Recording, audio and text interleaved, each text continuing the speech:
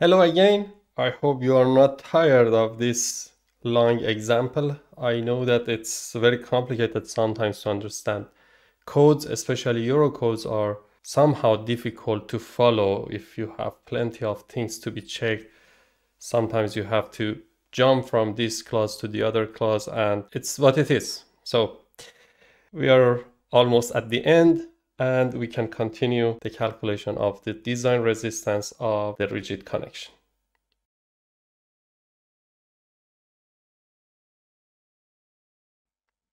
To recap, we introduced one two-stories frame, a portal frame under vertical load. I will load it later.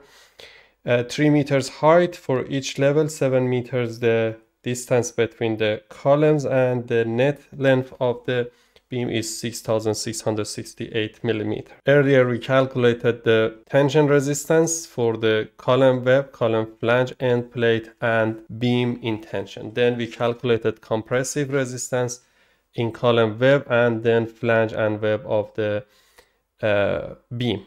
Then we check the column shear panel against the shear that might happen. Now at the end, we have to calculate the design resistance of the connection.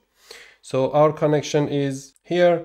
HEA 200 is the beam connected to HEB 300 as column with an end plate with 16 millimeter thickness, 250 millimeter width, 320 millimeter depth. Now going back to Eurocode, in class 6272 beam to column joints with bolted end plate connections, item number 1, the design moment resistance of a beam to column joint with a bolted end plate connection is calculated according to the given equation.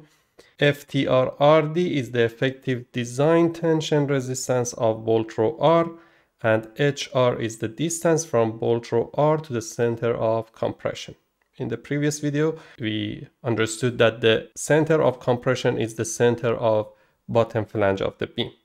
R is the bolt row number. In a bolted joint with more than one bolt row in tension, the bolt rows are numbered starting from the bolt row furthest from the center of compression. So that's why we named from the top as R1. Item number 2, for bolted end plate connections, the center of compression should be assumed to be in line with the center of the compression flange of the connected member.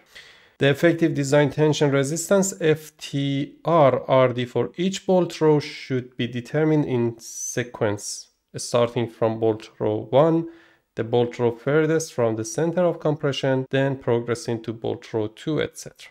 When determining the effective design tension resistance FTR-RD for bolt row R, the effective design tension resistance of all other bolt rows closer to the center of compression should be ignored. So these are general information. Now let's have a summary of what we got from the beginning. To have the summary of the calculation, here is the component, bolt row number 1, 2, 1 and 2 together. In video number 1, column flange in bending for row number 1, 282 kilonewton, row number 2, 282, and for row 1 and 2, 564.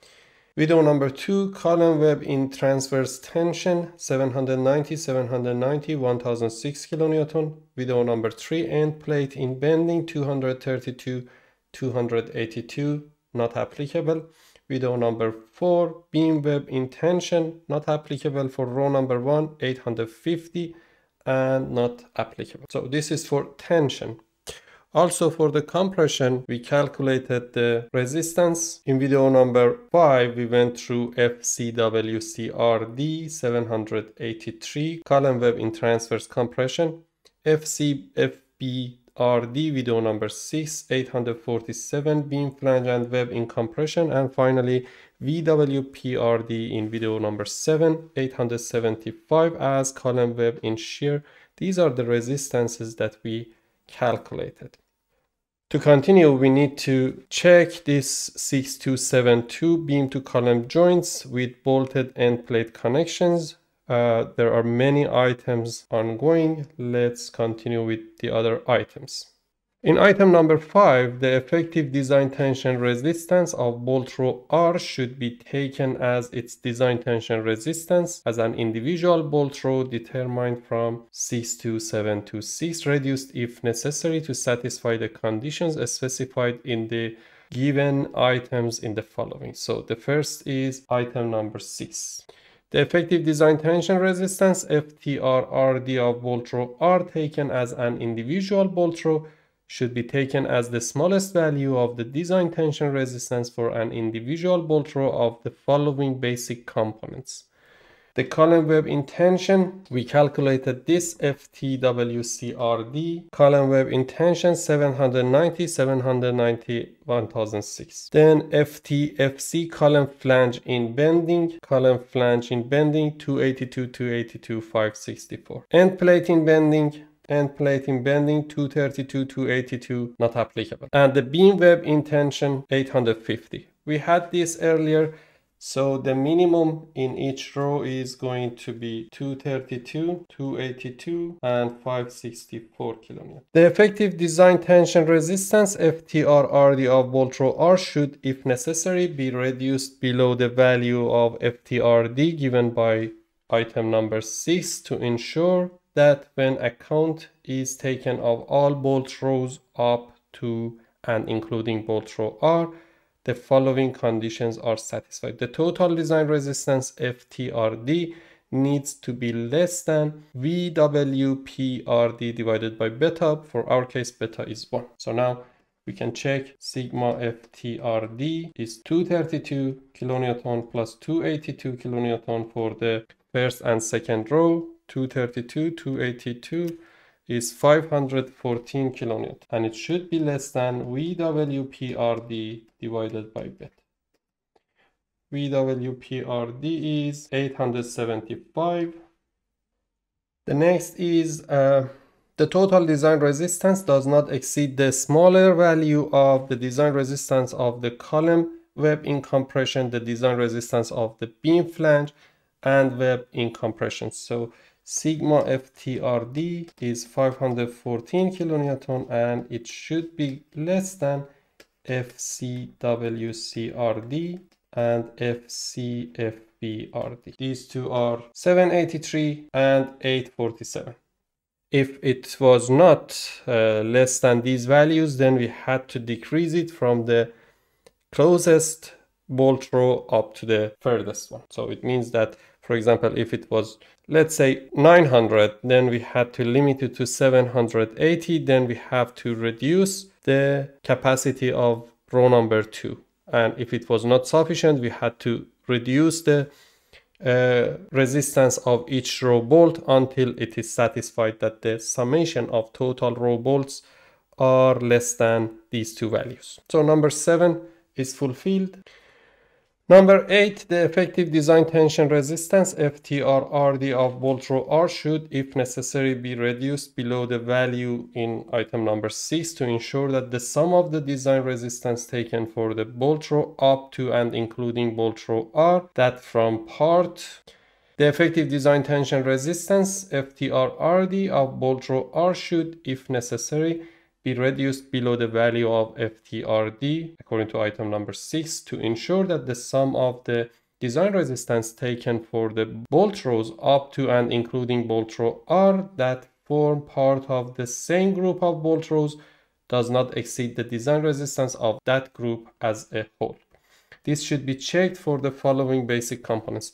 So it means that if you have any bolt rows, then you need to check that they are satisfying the sum of bolt row group. The column web in tension, it was 1006, the summation of those two rows.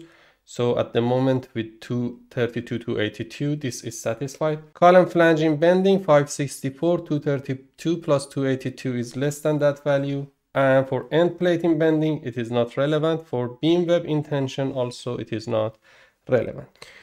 where the effective design tension resistance FTXRD of one of previous bolt rows X is greater than 1.9 FTRD, then the effective design tension should be reduced according to the given equation. Here, if we want to go through the understanding this part, the first bolt row is 232 and the second one is 282 kilonewton. Then bolt row number 1 is the first, so it is excluded from this item.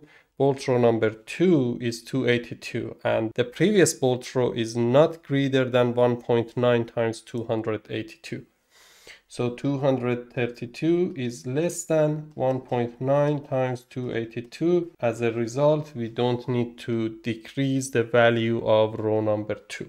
So as far as all the criteria are met, now we can come back to the given equation MJRD sigma HR times FTRRD. It's better to have our sketch and finalize our calculation.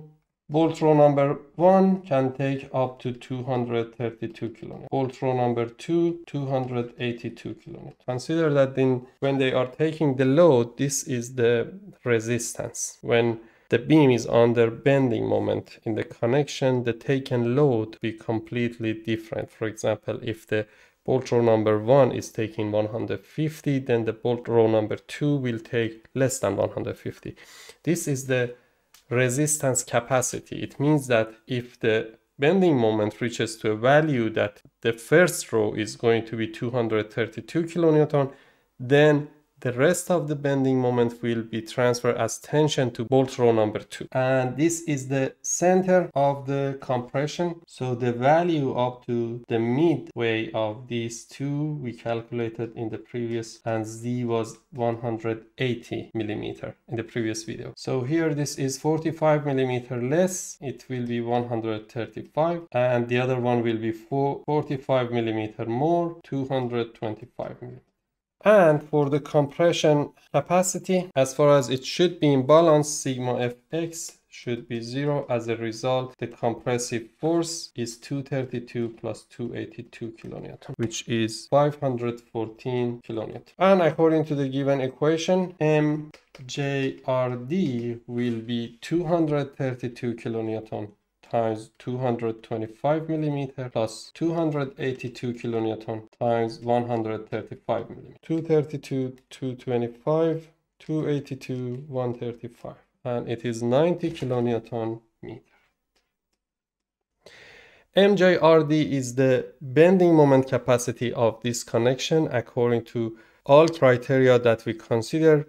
Other criteria that needs to be checked: shear capacity of the bolt, you can do it by yourself. Checking the interaction between the tension and shear force together. Bearing capacity, those are excluded from this video. We are focusing on the rigid connection and bending moment capacity. That is the end of this video. It's really not finished yet. We have to calculate the stiffness or rotational stiffness of this connection according to Eurocode. We will come back to this in the next video. Thank you for watching. See you next time. Bye.